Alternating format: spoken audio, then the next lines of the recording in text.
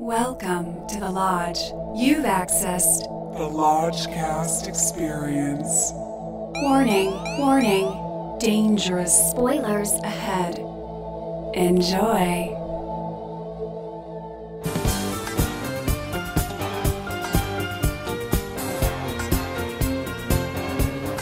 Looking for some hot takes on the Lodgecast. I need phone counts and library rights. I want some hot takes in my eardrums. Watch out for salad dragons. These takes are coming in hot tonight. I want some hot takes. I need your hot takes.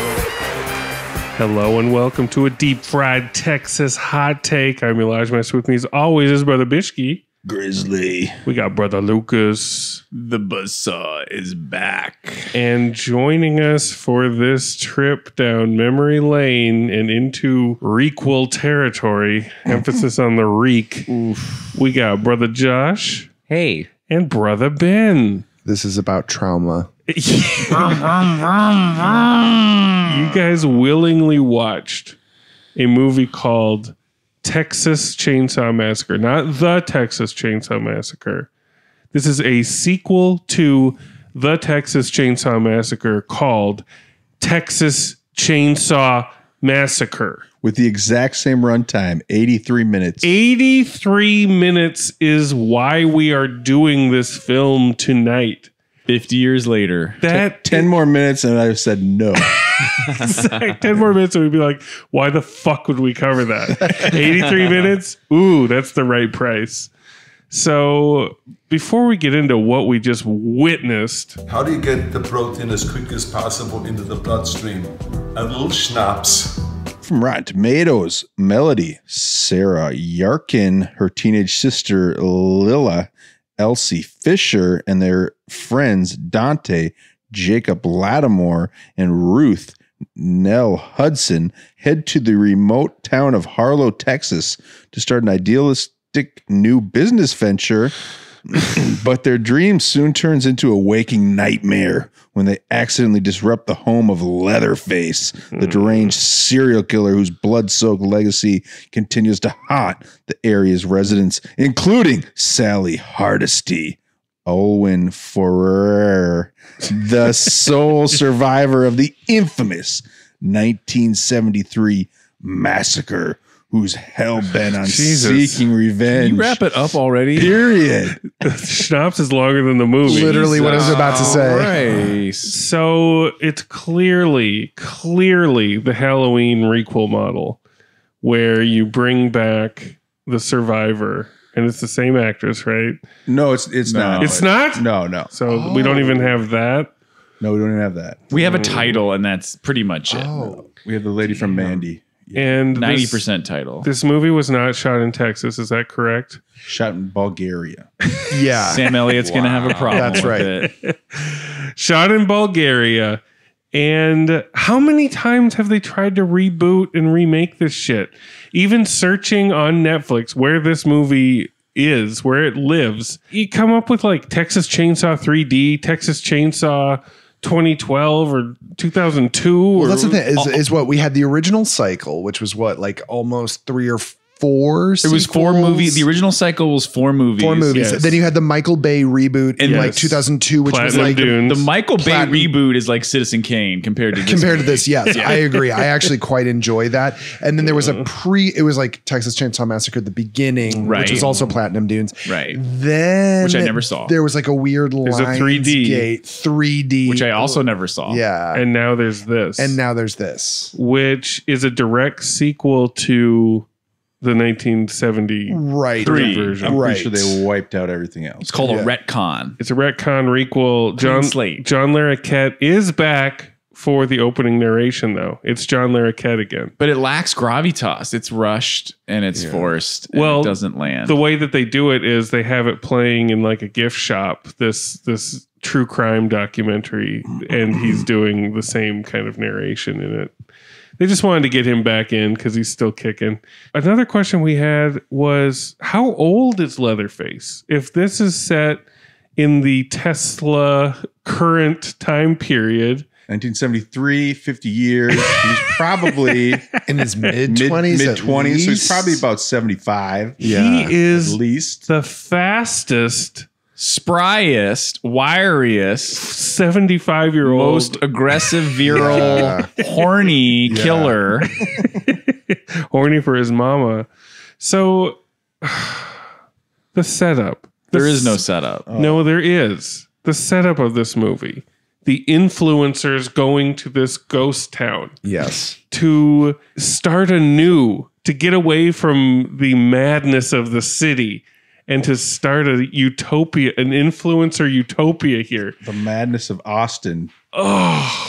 It's absolutely infuriating to me. Oh. Because, like, I hate with a passion this model that new horror movies are doing where they feel the need to tack on the message, yes, or the context, yes, because like famously like that Black Christmas reboot that came out, mm-hmm. like I also never saw. It's so heavy-handed, well, yeah. And I feel like all the like the movies that they're trying to emulate do all this much better because they're doing it subtextually. Like, you know, like The Night of the Living Dead is about like dealing with like the after effects of the Vietnam War. And you don't have to yell it while you're doing it. It's there. It's in the DNA of this movie, but it's not. You have to throw a Confederate flag up on it. Yeah, they don't need to have like the self-driving Tesla and like the weird like kind of like gentrification aspect of it all. So can I just jump in here and say, not to step on LT's bonus features, but my bonus but as I understand it, there was originally a different director, and a different screenwriter. I don't know how the credits washed out here, but as I understand it, the whole crew is in Belgrade shooting for like a full week or 10 days. Wow. And then Legendary or Netflix, whoever it was, came to them and said, no. We have a new draft of the script. And the director was like, no. I did not agree to do this like critique. Connor. Well, as I understood it, he was specifically objecting to a bunch of like the Zoomer woke like critique that's going on. He was just like, this is too on the nose. Fuck all of this. He was right. I'm not into this. And that's what. Yeah, rightfully so. I mean, because it's really bad. It's just flat. Like it's not scary. It's not funny. And when the bus loads of people show up that are potential investors in this town, and they're all like taking selfies and being like, "Yeah, this is great," and they're having a little block party. None of those people have any lines. There's like one woman that has a name and some lines, and everybody else is just generally milling around, which leads me to believe that they were probably Bulgarian. Right. Oh, good call. Yeah. Because they don't have any lines. So that's the setup. And all of our main hero characters, these four young folks, they are so unlikable. Like, I would rather have brunch with Leatherface than with any of these people. Absolutely. Yeah, and we don't even know who the lead is because it crosscuts between the characters until one by one they die. Like you think it's the girl from 8th grade, right? Who unfortunately this is what she chose to do. Oof. And it doesn't help her at all. Gucci. Yeah. And her character's having flashbacks throughout of surviving a school shooting. Mm-hmm. Yeah, I would have quit over that if I was the original director. It's like why? I'd be like, why? Which flashbacks were in the original and all the other sequels? Oh, zero, none, got it. So why the fuck are we having it in ours? And if we are, it's got to pay off in like such a big way, and it doesn't really. It's just it's like just pointless. It's just contrived. Yeah, it's all contrived, and it's just such a bummer. Like, it's such a bummer. Such a bummer. I'm trying to have fun. Is anything in this movie fun? No. Well, here's what I will say. I was kind of getting glimmers of what could have been. Sure. So the first kill. Salad Dragon. Salad Dragon. So the first kill, that's the test of a horror movie, is what exactly happened with the first kill. We all screamed. We all screamed because it was a combination of disgusting and creative. So what's happening? I don't even want to get into this plot, but Leatherface is trying to nurse his mom back to health in the back of a sheriff's van. And she's played by Alice Krige, who this is kind of just the roles she does now, is the creepy matriarch character. I guess she's been doing it since Sleepwalkers, but she passes away. Leatherface don't like that. And he decides to take it out on the poor hapless deputy that's in the back with him. From what I can recall, the deputy reaches his arm out to him to stop him from trying to inject his mom with a full tank of oxygen. And Leatherface grabs his arm, bends it backwards so that the bones break out of the skin. And then he takes those bone shards and shoves them into the guy's neck. And then while he's gurgling on his own blood, his gun goes off and shoots the dude driving the van, thus plunging it into an accident. And it is, there's a glimmer of something there. It's exciting. It's cool looking. It just reminded me of like, the early aughts with like the torture porn and the, what was that? New French extremity or high tension. Yeah. It's like, it is so outrageously gory. Yes.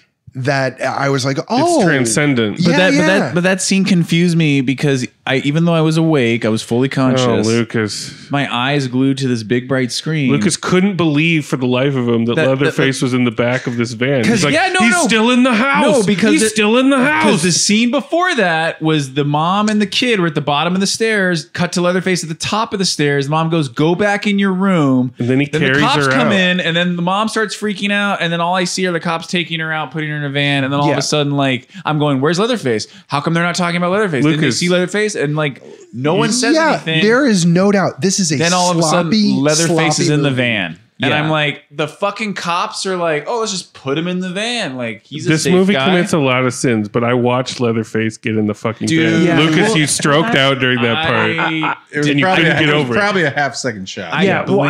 I'm with both of you because I remember seeing the shot of him in the van from outside and being like, who the fuck is that? Yeah. Why is there a random old guy in the van now? I think we just can't accept how uncool it is that Leatherface is walking around in the daytime, like walking around. Like he shouldn't be doing that just yet. You know, like he should be hidden. He should have a creepier entrance. But alas, at least he starts killing soon enough, and he cuts the face off of one of the dudes. And that was like actually another kind of cool, because the way that was shot is he's sort of out of focus in the background and you see him doing something. And you see the girl like kind of looking at him through the side mirror. Yeah. And it's those glimmers where I was like, oh, maybe this is why everyone signed up to do this. In the field of dead sunflowers, somebody got really excited over that imagery. Yeah. Which, I mean, it's cool. But to what end, really? But to what end? You know? What do we think of Leatherface's new mask?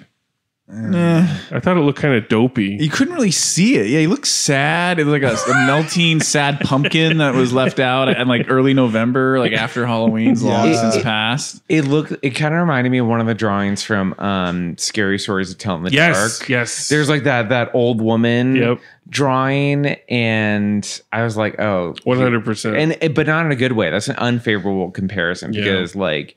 Because that shouldn't be here. No. That shouldn't be in this. I mean, just, if I can say something about Leatherface, like I just came off watching 1974 Texas Chainsaw Massacre last night, and Leatherface is relentless. This is more like Halloween, more like Mike Myers creeping around slowly, doing stupid shit, not making sense. Like I'm talking about the Halloween requels, by the way. Yes. Like just poorly done. Like you have to have Leatherface chasing people with chainsaws to the death and throwing them up on meat hooks like immediately. Like you can't have him just kind of like crawling around a house. It just pissed me off. Yeah. Just pissed me off. It's not where we needed to be.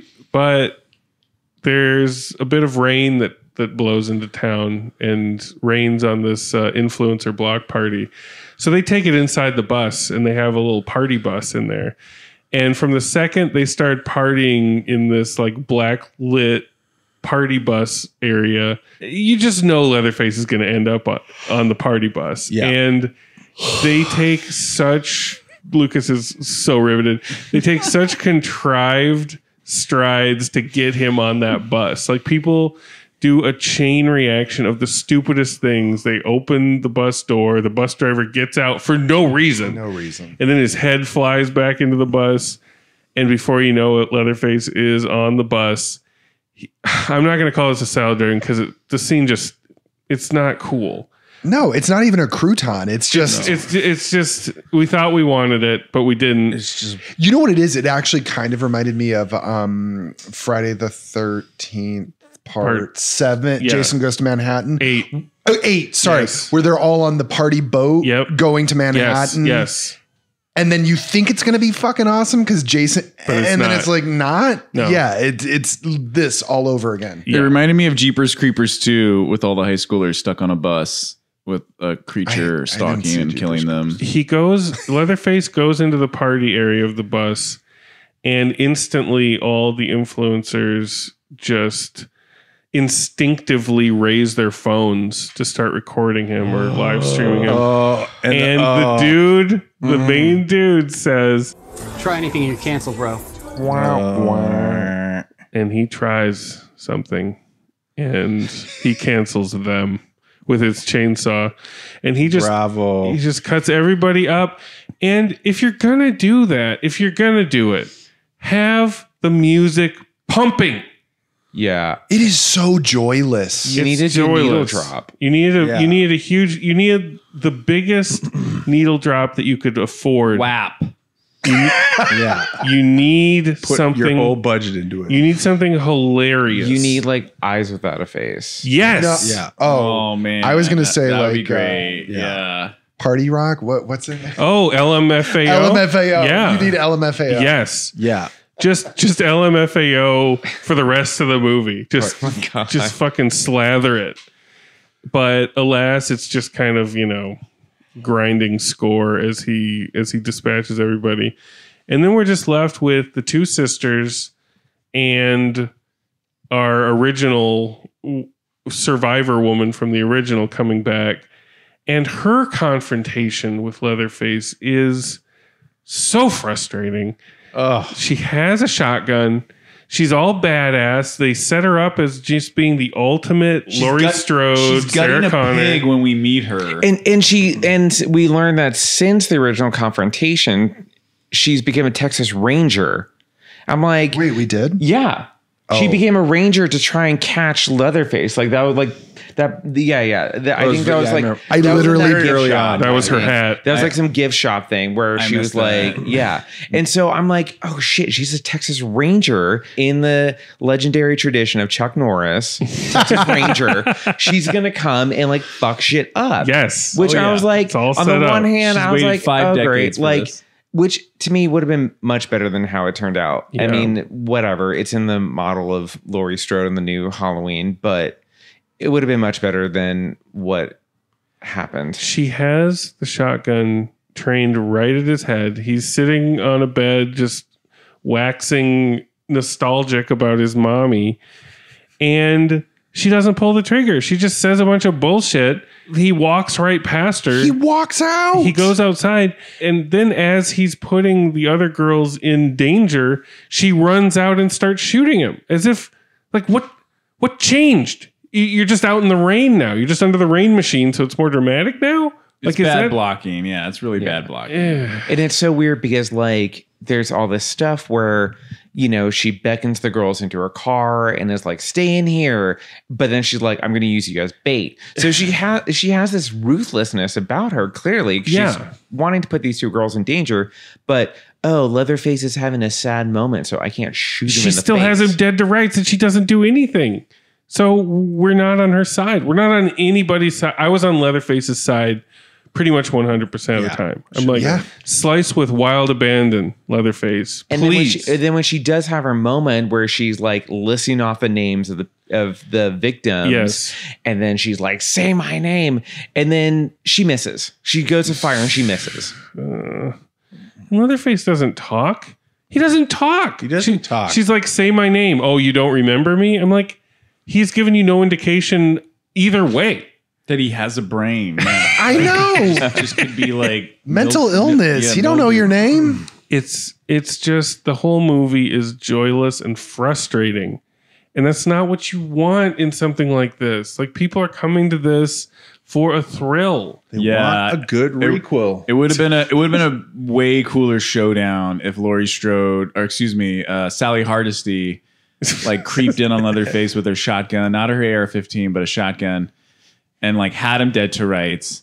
And you think she's gonna shoot him, and then like she drops the shotgun and then reveals that we haven't seen behind her back like her own chainsaw. Sure. And she's like fighting chain with chain, you know, and it's like chain on like chain. Mandy, yeah, exactly. Mandy took it there already, but like give us something. Well, like, Phantasm 2 took it there before Mandy. But anyway, Yeah. Lucas, Was that just a live rewrite though? Lucas, you were talking a lot about a live rewrite. So yeah, you got one? It's a live rewrite. Do it live. I'll write it and we'll do it live. So yeah, the movie actually inspired it or triggered it because like, yeah, at first Trigger warning. Yeah, at first you think it's just these kids just driving cross country or coming to a ghost town or whatever. But then it's like, we got to get this Confederate flag down because our bus of investors is pulling up. Yep, that's all part of the movie. And then when I was realizing that this is contemporary and this is like 50 years later and this takes place, you know, now, I was like, man, the original idea that Tobe Hooper got for the original Texas Chainsaw was he was at a department store during Christmas time and it was packed. There was like tons of shoppers, like shoulder to shoulder. And he was feeling a little like agoraphobic or a little like claustrophobic or whatever. And he like randomly, it was like in a Sears or something, and walked by a hardware section that had like a Black & Decker chainsaw. And he thought, man, if I just got that chainsaw, I could like do some damage or get out of this mall. And like, boom, that was like that. The premise was born from that little seed. And here I was like, oh man, South by Southwest. Imagine a huge like Terrence Malick like Night of Cups festival where you're shooting like real footage, real B-roll of real people. And then you kind of cheat. You cut into the carnage, and it's like, let's say, I don't know how you contrive it so Leatherface somehow wanders into South by, but like that would be baller, right? Instead of a party bus, how it's did like he get the full pass? He wore the guy's face. He wore the security's face. Yeah, they're doing retinal scanning now, so he just crams his eyeball into his own socket. But yeah, I basically thought drop Leatherface into South by Southwest Film and Music Festival, and you're onto something. If you're going to kill hipsters, send them right into South by Southwest. You could still have a party bus. Yeah. Damn. And then you could make it meta where the Sally Hardesty, Laurie Strode character, they like someone has done a documentary on her, and the documentary is like premiering. So Leatherface is like killing people while John Larroquette's there. While like original footage is like projecting like the Matrix Resurrections, you know, when they walk into the room and it's like projecting. Can we have the podcasters from the Halloween? Yes. requel? Yes. Oh, They're on loan. Yes. It also functions as a prequel origin story to their podcast. Yes. Oh. Yeah. And they're running the Q&A with Sally Hardesty. Yes. And they get podcasts from Ghostbusters Afterlife. This is more of a comment than a question. I have a two-part question. Leatherface just steps up to the microphone, just like plays his like chainsaw onto the microphone. Let's get to these chainsaw bones.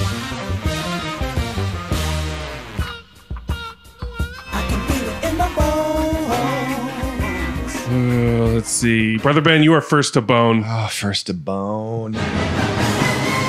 First to bone. Yeah, this one is really weird because it is what did you say, Brother Bishke? It's 83 minutes long? Yeah, 83. I mean, it is 83 minutes long. Yeah. And it simultaneously felt like 10 minutes long because just I can't woof it. I can't woof it because of that first kill sequence. Sure, I get it. I see glimmers of something there. Yeah. But this is largely worthless. Yeah. But I cannot woof it for that first kill. Glimmers of a better movie, we should just call from our Dune Lodgecast flashes of Zendaya. You can see the flashes of Zendaya. Yes. Flashes of Zendaya. So I'm gonna give it half a bone. Half a bone. Roger Ebert Memorial. I hated this movie. All right, half a bone from Brother Ben. Brother Lucas, lay waste. I was just sitting here thinking more on like other possible alternate live rewrites, and he's fully in the zone. I think I came up with something a little more compelling, to me at least. Oh more shit! dramatic. Here we go, a double live rewrite. Do it live! I'll write it and we'll do it live! Fucking thing sucks! So the lead of the movie should have been the 8th grade Gucci actress whose name I forget. Sure. Elsie Fisher. Thank you.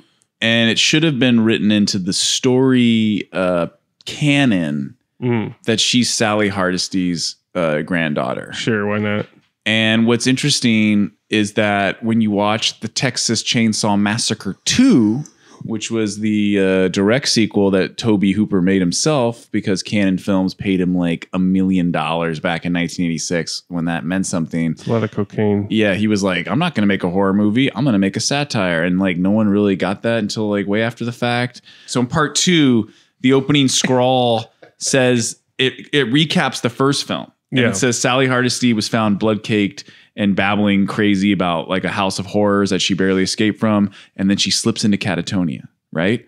So I would open the film with the 8th grade girl having to go say goodbye to her grandmother, who's now convalescing in hospice on her deathbed, hasn't spoken in 50 years. Okay. And the family, leaves the room to go get a sandwich or a Coke at the vending machine. Have a Coke and a smile. And all of a sudden, grandma's muttering something, whispering something. It's like the death rattle, right? And she tries to like call people back to the room, but she knows time is short. So she leans forward and it's like Sally Hardesty just muttering one word. Rosebud? Harlow, the name of the town where it all went down, right? And so the family comes back. Grandma's passed away. Did she say anything? Granddaughter's like, nope, didn't say anything. But then she goes home, does a little light research, gets a podcast, gets a bunch of her friends who are podcasters to go investigate what her dead grandmother got mixed up in or whatever, and maybe this will add clarity or something. So they return. Leave the real estate shit out of it. That's what I was going to say. This is tracking way more than opening a fucking restaurant. Yeah, they open. They do an investigation. They go back to the scene of the crime, the original, and they find geriatric Leatherface. Yes. Yeah, and they find like the Clint Eastwood Leatherface, like a Leatherface whose like mask doesn't fit well anymore. Like he's falling off because he's so gaunt and he's got gout and he's like just not well. Or maybe he's in a wheelchair, like Franklin, who he killed in the first. Or it's Franklin's wheelchair that is using from the first film. You really can just go deep with it, deep. And that shows a love for the source material that this shows none of. More love in the last minute than this whole movie had. Yes. So I'll give it one bone because it's a concept like the Texas Chainsaw. You're IP. getting high off your own rewrites. Yeah, it's worth giving a chance. And this movie is so bad, it makes me want to not only revisit Leatherface, which was the 3rd film, and then the Texas Chainsaw Massacre, The Next Generation as the 4th film, and then all the other ones I missed. That's the one with McConaughey and Zellweger. Yes, which I guess was supposed to be a horror movie, but it wasn't very scary or funny or whatever. But yeah, I just feel like you really need a Kevin Feige like maestro to oversee the Texas Chainsaw cinematic universe. Yeah, you want it. That's a full bone from the hothead. All right, Brother Josh, let's go down to Texas by way of Bulgaria. I think by and large, this movie is just unwatchable. As I said before, like I'm so sick and tired of overwrought messages. Yes. This also just had a level of meanness to it as well, especially with the angle. Like I couldn't get a good grasp on the politics of it all. The politics were really kind of weird in it. Like the mechanic contractor guy, like you don't... Is he a hero? Like, where is he coming from? Like, what? Yeah, and then there's this weird, like, like, oh, we love our town and we love our, like, rural Texas stuff. And, I get it, preserving community from, like, this kind of gentrification, all that stuff. Like I get it. But at 83 minutes, it's always going to be undercooked. Yeah. So why even go in that direction? Yeah. And it just like felt really sour to me. And then the whole trying to reinvent Leatherface as this kind of, again, like misunderstood orphan, Michael Myers character, whereas like, oh, he's like, he revives at the end, even despite them watching him drown, basically. Yeah. Which also if you have if you have a chainsaw, don't just like scrape the guy in the face. Maybe like plunge it into him and just let it run for like a couple minutes. I don't know. That's what I would do. Those are some hot Josh tips. And then like the school shooting stuff, which was such a bummer to me. Unnecessary. Just everything just felt like, I don't know. I just felt bummed out by that movie. Like I get it. We got some glee from that kill at the beginning, but then again, it was in service of this weird gentrification like narrative that was going through it. And it just wasn't satisfying. And I love the first film so much. I think it's such a perfect horror movie. It's pure. Because there's no backstory. There's no nothing. You don't get any explanation of anything. It's just like murder, mayhem, insanity, and then it's done. Yeah. It's done and out. And you get it. And so this movie's a wolf. Woof! Wow. There was nothing for me at the end of the day. I just think I can't. It's a wolf. Hey, it's terrible. I get it. Brother Bishki, you have a little skin in this. You have a little leathery skin in this game after just watching. Yeah, just watched the one. It had been many years since I've seen the original, and it still holds up. I'd say 3.5 bones. I think the low budgetness to the original is a key to it. Oh yeah, the graininess, the grittiness, the barbecue, the Texasness. The sound design is amazing. Yeah, the actual Texasness, which I did not feel in this movie at all. It was legitimately hot in the first film. Yes, like, it was hundreds hot. of degrees. You could hear the Texas radio in the background all the time. Like it was just solid. And once Leatherface shows up, it just goes nuts for the rest of the film. This is different and much worse. And I don't know, we've covered it here. It's the only thing I like about it is 83 minutes. Yes. So for that, I will give you for giving it the exact runtime of the original film. Yes. I will give you the Roger Ebert Memorial half bone. Boom. If you went 10 minutes longer, you'd get a wolf. But you gave us 83 minutes, and that's all you get. Yeah, I mean, Lucas's live rewrites, they always put things in perspective. It's like if you just tried a little harder, you could have come up with an angle that wasn't allergic to quality. That like none of this was scary in the least. No. It was gross. It was gross. Yeah. Like when she's under the floorboards and he slices through a sewage pipe and covers her in shit. Oh, why? But it's not fun. You're not screaming and laughing as much as you should be. We screamed together when something was gross, and when the dude gets his knee hit with a sledgehammer and his leg bends the wrong way. That was interesting. Like the Arrival aliens. Yes. But then as Leatherface is just pounding his face into a literal pulp, what are we supposed to do with that? Like, it's not dialed in right. The fun isn't there. And I also have to go with a Roger Ebert Memorial half bone. I can't go woof though, because that first kill is so sweet. That's right. Oh, it's such a flash of Zendaya. And and there should have been more of it. And I don't know what they're going to do with this. Are they going to sequel this requel? Like, what are they going to do? Probably. Dude, imagine every sequel just being in that same Bulgarian ghost town where it's like the same location. Harlow. You know, back to Harlow. Where it's just like they used rain last time, so I don't know how they'll dress it differently. Yeah, maybe there'll be more sunflowers. Oh, I mean, actually legit Texas Chainsaw Massacre in the snow would Why be not? Cool. Anything. Yeah. Throw any new twist at this and it would have been better than what it is. But also I just realized, like, going back to the original and going back again to all these like new ones, I realized in all these older ones, and especially the original Texas Chainsaw Massacre, there's a healthy level of camp to all of it. Sure. Like, it's just campy, kitschy, like kind of jokey. Especially with the family. Yeah, like that family is so like, just like, backwater stereotypes that are so like over the top. And I don't get any of that in this, you know. It was a real turning point for me in my cinematic upbringing when I remember I was at a Twins game with my uncle Craig. What's up, Craig? Yeah. And he kind of blew my mind a little bit because I was buzzing off of The Deer Hunter at the time, and I was telling him how great The Deer Hunter was and how it was my favorite film. It's the best film ever made. Whoa. And he's like, you know what? When you're older, you're going to look at that movie and you're going to think to yourself, the director was an asshole and it's a bad movie. Wow. I'm like, I was like, excuse me? Excuse me. Whoa. And he also told me, because I told him I had just seen Texas Chainsaw Massacre, and he's like, that's a hilarious movie. And I'm like, are you fucking with me, uncle?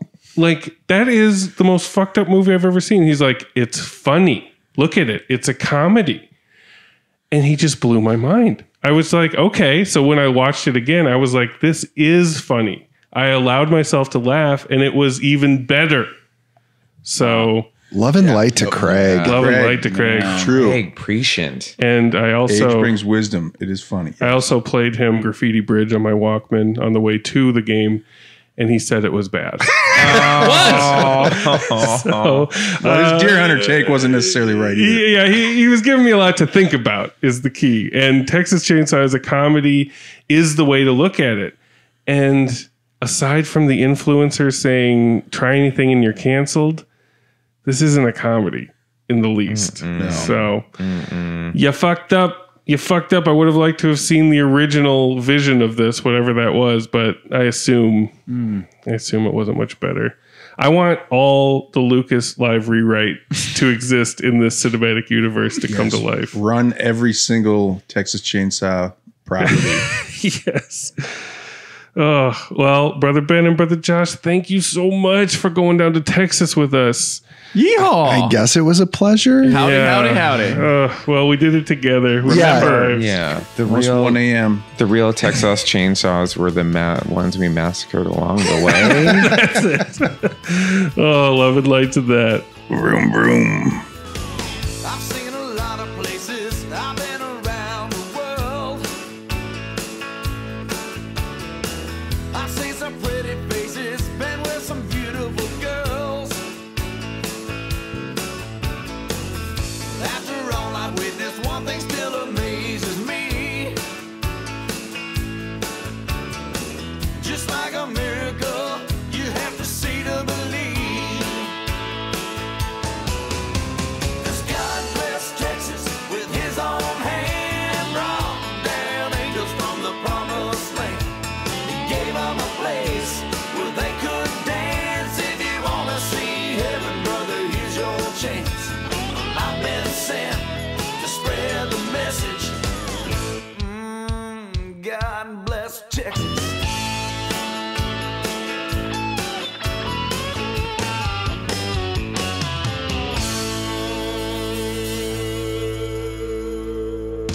Murder, mayhem, insanity, and then it's done.